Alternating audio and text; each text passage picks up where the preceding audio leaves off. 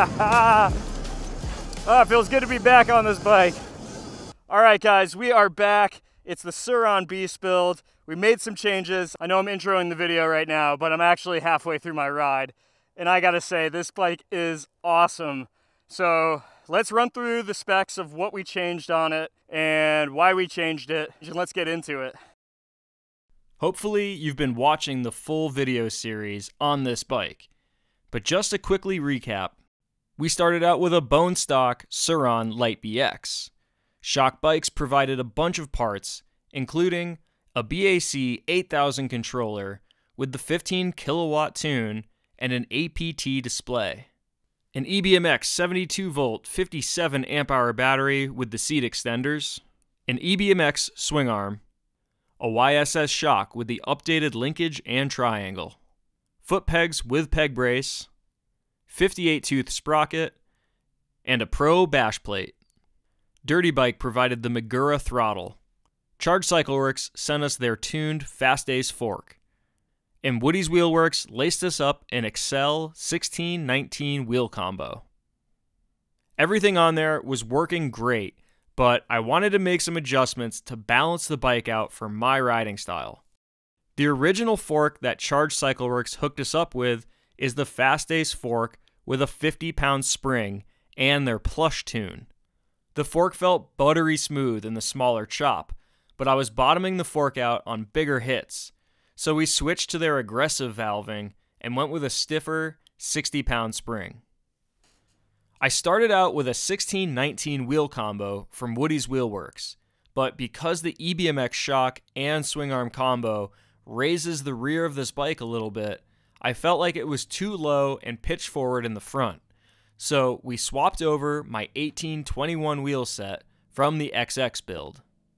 To raise the front even more, we swapped over the stock bars for Pro Taper 3-inch rise bars and an EBMX riser stem. I love the capacity of the big 72 volt 57 amp hour battery, but I wanted to ditch the seat risers. So we swapped it out for the shorter EBMX 72 volt 42 amp hour battery, which allows us to run this bigger battery without the seat risers. Last but not least, the adjustable kickstand helps compensate for the bike's new, higher ride height. After all was complete, with the bike sitting the way that it is, we're looking at a total build price of $13,140, bike included. Also, everyone wanted to know what the final weight of this bike was. So the way that it's sitting right now, we are at 155 pounds with the battery. Now that you've got the details, let's go see how it rides. All right, a little high-speed whoop run.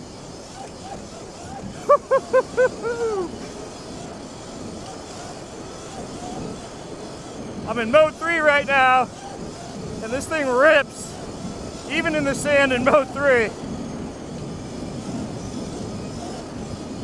Get on some single track here. So honestly, all the changes that we just did make such a big difference on this bike. It's hard to know what to talk about first because I'm feeling everything kind of at once here. But man, 1821, huge difference. The new tune on this fork is a huge difference. Taking the seat extenders off and running the 42 amp hour, huge difference. I'm feeling like this bike is really dialed.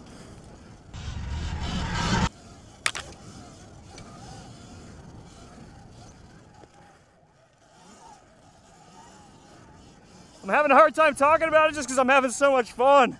I don't even know what to say.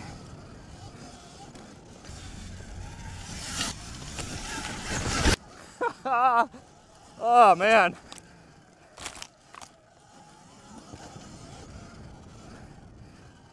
Might be the most fun I've had on a Surron.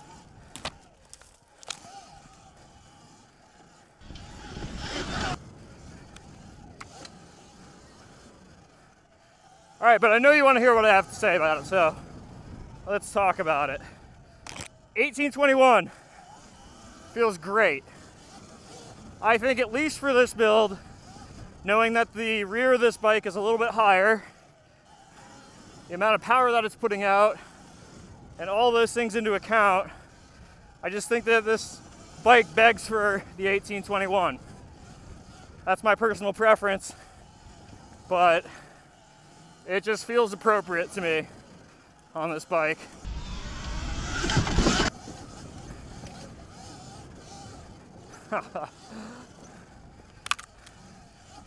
So that's a big upgrade.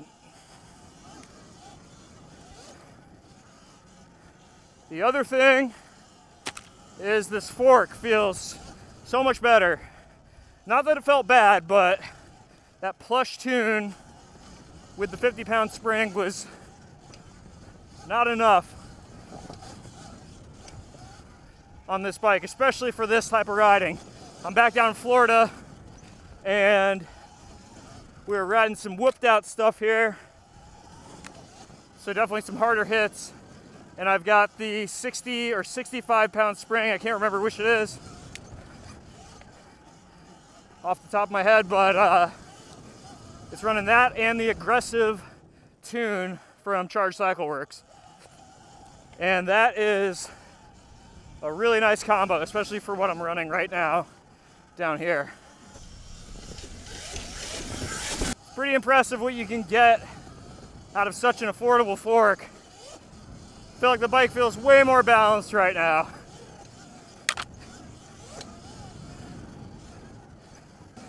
Yeah, I'm very impressed with this fork. Another big one to point out is the battery. I love the 57 amp hour battery for the amount of range that you can get, but I don't really need it for this bike. That's not really what I designed this bike for, to be a long range bike. It's gonna be kind of a faster, maybe kind of race bike. And the 42 amp hour battery is great, and you don't have to run the seat extender, so I'm really pleased with that.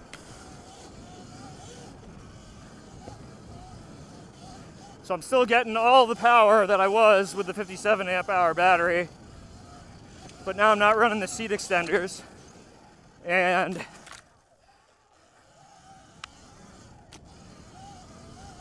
I just like the way that that feels.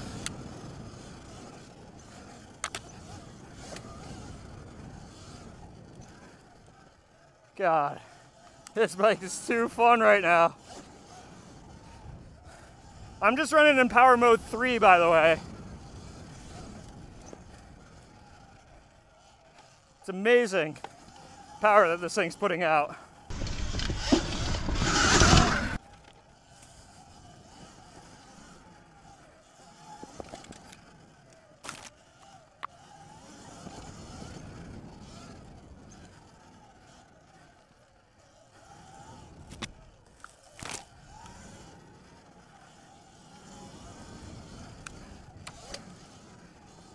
And now I'm like really getting all the benefits of that bigger swing arm and the YSS shock.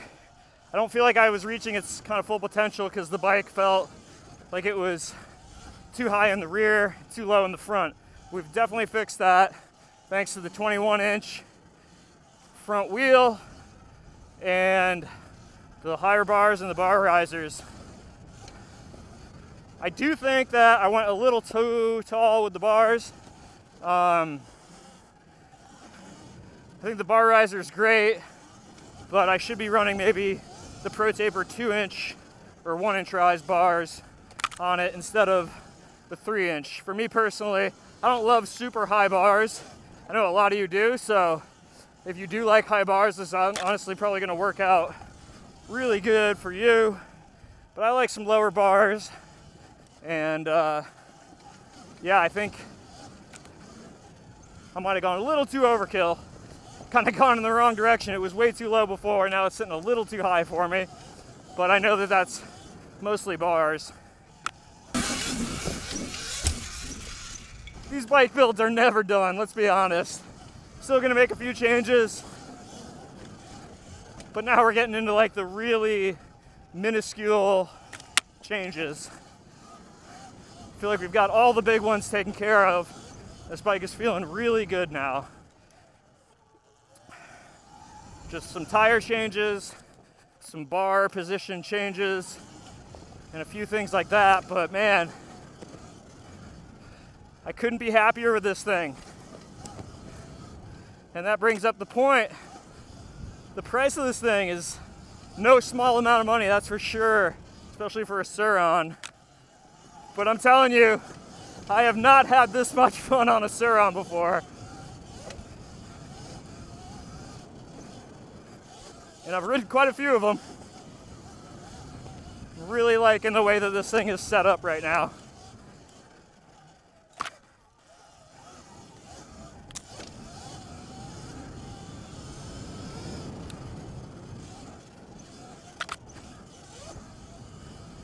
So, is it worth it? That's subjective to who you are, but you can see the smile under my helmet right now. I'm not thinking about how much money this thing costs, that's for sure.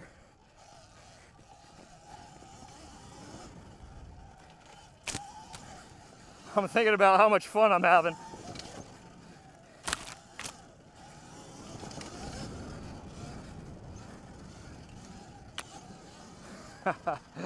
Oh man, what a bike. All right, well the video wouldn't be complete until we put this bike in a mode 5. I've been riding it in mode 3 the whole time. And hit some big whoops here. Let's get out into some open sand here. It's about the only place you can ride mode 5 without it scaring the crap out of you. Holy.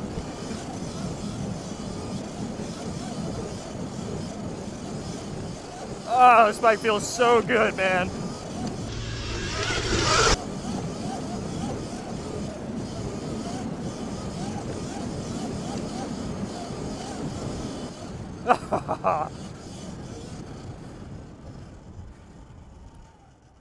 All right, Surron Beast Build, you guys. I am in love with this bike right now, especially for down here where I'm riding. I'm in Florida at Croom. A lot of you are familiar with this place, but man, I'm a huge fan of this bike right now. I feel like we made some awesome changes. There's a couple little tweaks that I'd like to do. These things are never done. It always takes time to really dial it in, but all the big pieces are in place and I'm loving this thing right now. So just to recap, what we did was the 18 in the rear, 21 in the front. We changed the Charge Cycle Works Fastace fork from the plush tune with a 50-pound spring to the aggressive tune with a 60-pound spring. We put the 72 volt 42 amp hour battery in this bike and took the seat extenders off, which allows the bike to sit a little bit lower. We put the bar risers, taller bars. I think that's it. Maybe I'm drawing a blank, but like those are all the things that we needed to do. And this bike is running awesome right now. But yeah, if you have any questions on these parts, let me know. There's a link in the description where you can find all the parts.